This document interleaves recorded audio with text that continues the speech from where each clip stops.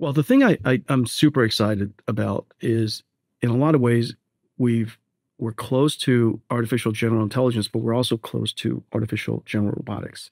That is Jensen Huang, the CEO of NVIDIA. In this interview on the podcast No Priors, Jensen Huang makes some incredible predictions about artificial general intelligence, robotics, and how AI is going to impact science and engineering. So let's watch and I'll give you my thoughts. In this first part, he's going to talk about AI and robotics, how very soon we're going to have humanoid robots and other types of robots in every aspect of society. And here's the thing, I just got back from CES, and during his keynote speech, he basically said the same thing. He thinks 2025 is going to be the year of humanoid robots. Tokens are tokens. I mean, the question is, can you tokenize it? We can pickle that!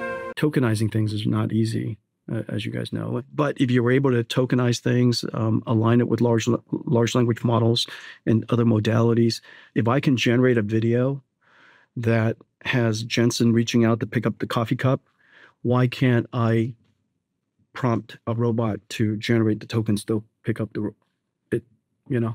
And so intuitively, you would think that the problem statement is rather similar for a computer.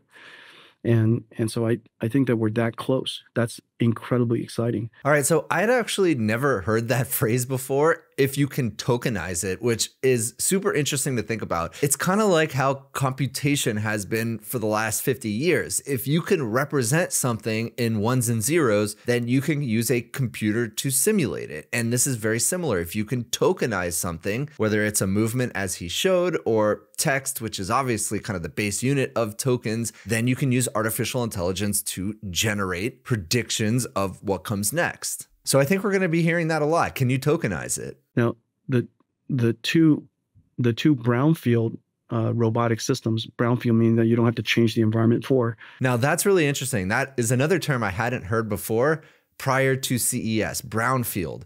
Brownfield means that you don't have to change the environment. That is why humanoid robots have so much potential, because they are built like humans, which means they can operate within the environments that humans operate in. And the entire world is built for humans and automobiles. And so that means if a robot is in the form of a humanoid or a car, it'll work really easily with our existing infrastructure, and not much more is needed. And that's a really important distinction. I think there were a lot of predictions for a while that robots were going to come in all shapes and sizes, which might be the case, but the primary form factor of a robot seems likely to be humanoid. And that's because everything was built for humans. So figure robots, unitary robots, which I actually got to interact with at the NVIDIA event. Of course, we have Boston Dynamics. Of course, we have Tesla's Optimus robot. So a lot of humanoid robots coming. Let's keep watching.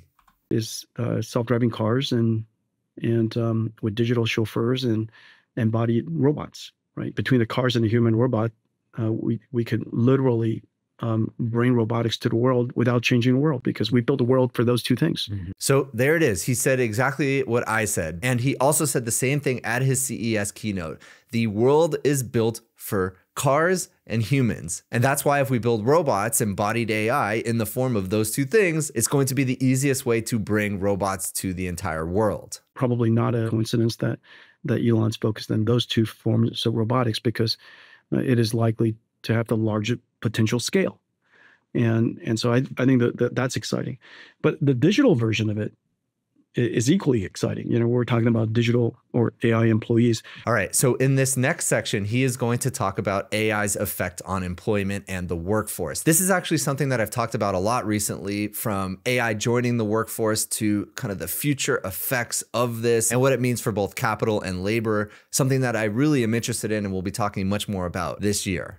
Thanks to Emergen AI for partnering with me on this video. If you've watched this channel at all, you know I'm bullish on agents, and especially agents that can accomplish real-world tasks for you. That's why I'm excited to tell you about Emergen AI. Emergen AI just launched their enterprise-grade multi-agent orchestrator, and they showed off the first demo of a real-world use case where these agents can actually browse the web on your behalf. This is enhanced web automation. This means multiple agents can go out and dynamically interact with different elements on the web under this intelligent orchestration to bring human-like interaction and navigation, but at machine level scale. And what's really cool about this is these agents can actually perform complex and sophisticated web interactions that previously required a human. They can navigate dynamic early loading menus, fill out forms, adjust settings, process embedded files, and extract relevant data from PDFs and HTML. Emergen AI's orchestrator offers a combination of design time flexibility and runtime determinism. That basically means that these agents can heal themselves. So if it makes a mistake along the way, it can figure it out and then succeed on the next try. And Emergen AI has put a huge emphasis on privacy and security. They offer a fully hosted solution where you can access it via API, or you can host it on your own virtual private cloud. So if you're an enterprise business and you're looking to automate a lot of your processes, Emergen AI is a great solution. Integrate their agent API and seamlessly orchestrate multiple agents to accomplish tasks for you and your business. This includes interacting with both modern and legacy enterprise applications. So Emergen AI is just starting to invite developers to try out their platform. Definitely check them out. Tell them I sent you, of course. Go to their website, emergence.ai, or simply email them, contact@emergence.ai. I'll drop all of the links in the description below. So thank you again to Emergen AI for partnering with me on this video. Now, back to the video.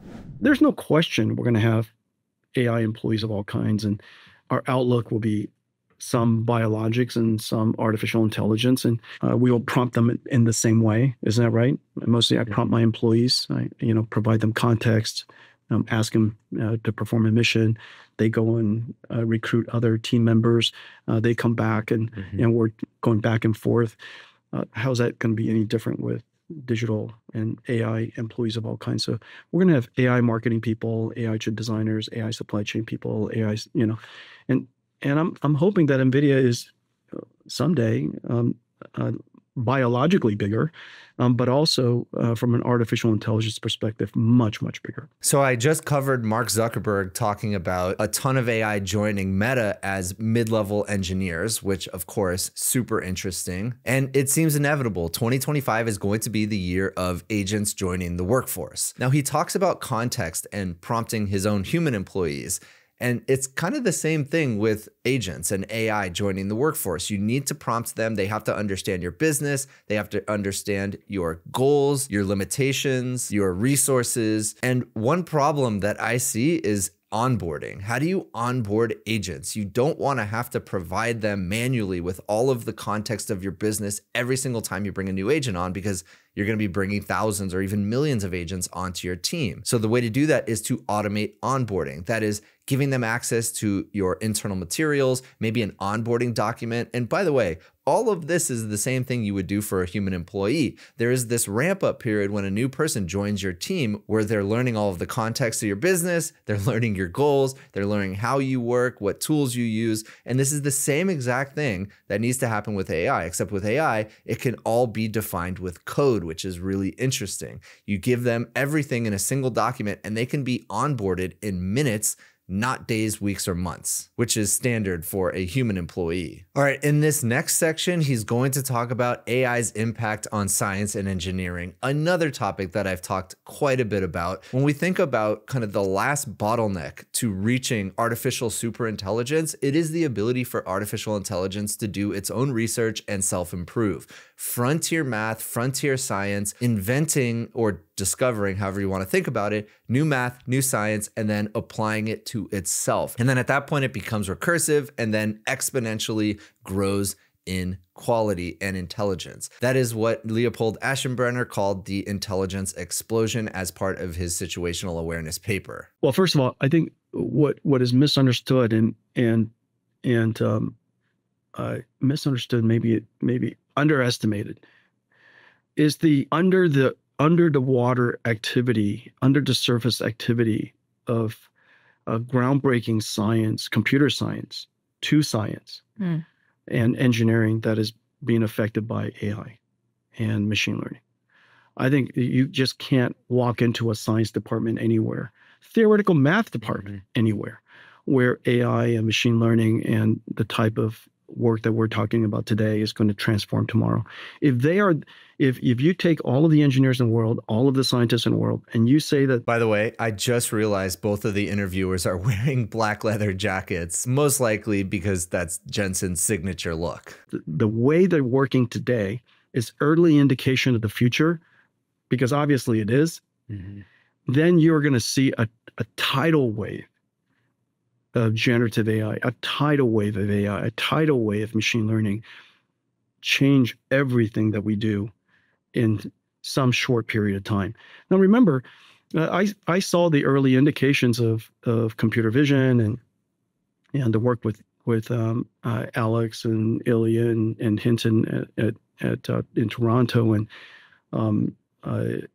Jan LeCun and of course Andrew Ng here in Stanford. And I saw the early indications of it, and we were fortunate to have extrapolated from what was observed to be detecting cats into a profound change in computer science. Yeah, it's kind of crazy the foresight that Jensen had to this new generative AI wave. And this was years ago when he's talking about the work that Alex and Ilya did. This was AlexNet when he's talking about detecting cats as simple image detection. Simple now, obviously it was cutting edge at the time, but he was able to understand that really it was matrix multiplication that was making it all work. And extrapolating that, well, how do video games work? It's basically a lot of the same types of math functions. And so the same GPUs that NVIDIA was building for video games could power artificial intelligence as well. And so he extrapolated that all the way from, I believe it was 2010, 2012, where AlexNet was first released.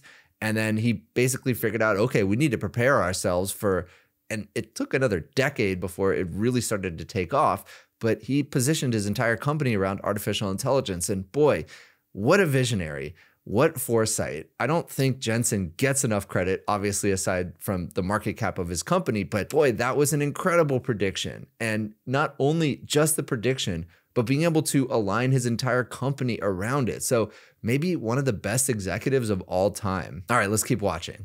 And that extrapolation was fortunate for us. And now, of course, we were so excited by it, so inspired by it, that we changed everything about how we did things. But that took how long? It took literally 6 years from observing that toy, AlexNet, which I think by today's standards will be considered a toy, to superhuman levels of capabilities in object recognition. Well, that was only a few years. What is happening right now, the groundswell in all of the fields of science, not one field of science left behind. I mean, just to be very clear, okay? Everything from quantum computing to quantum chemistry, every field of science is involved in the approaches that we're talking about. If we give ourselves, and they've been at it for a couple, 2, 3 years. If we give ourselves another couple, 2, 3 years, the world's going to change. There's not going to be one paper. There's not going to be one breakthrough in science, one breakthrough in engineering where generative AI isn't at the foundation of it. I'm fairly certain of it now. And so I think there's a lot of questions about, every so often I hear about whether this is a fad. Computer, you just got to go back to first principles and observe what is actually happening. The computing stack, the way we do computing has changed. If the way you write software has changed, I mean, that is pretty core. Software is how humans encode knowledge. All right. So pretty incredible statements. The entire computing stack has changed. Obviously, we're still in that transition period, but traditional software where everything is hard-coded or video games have game engines that were predefined, all of that is changing right now. Everything is going to be generative and predictive. And it's really a cool thing to think about. I've made videos about the end of software and maybe there won't be the same level of software engineers in the future. I really do believe that because in the short and medium term, everything is moving to AI writing our code. And then eventually everything is just predicted dynamically. One example being the Doom AI demo where every single frame of the game Doom was just generated in the moment, not predefined with a game engine. I think all software could potentially go there. And really all you need is that and then a database. And so you have the kind of ground truth in the database that is a traditional database. And then everything on top of the database is just generated or predicted in the moment. Very cool future to think about. Our algorithms, we encode it in a very different way now. That's going to affect everything. Nothing else will ever be the same. And so I think I think I'm talking to the converted here, and we all see the same thing. And all the startups that you guys work with, and the scientists I work with, and the engineers I work with, nothing will be left behind. I mean, we're going to take everybody with us. All right, so those are his thoughts. That was just a few weeks ago and still hyper relevant. It's crazy to think that just a few weeks it might be old, but this is far from old. This is relevant, very interesting points by Jensen, the CEO of NVIDIA. If you enjoyed this video, please consider giving a like and subscribe, and I'll see you in the next one.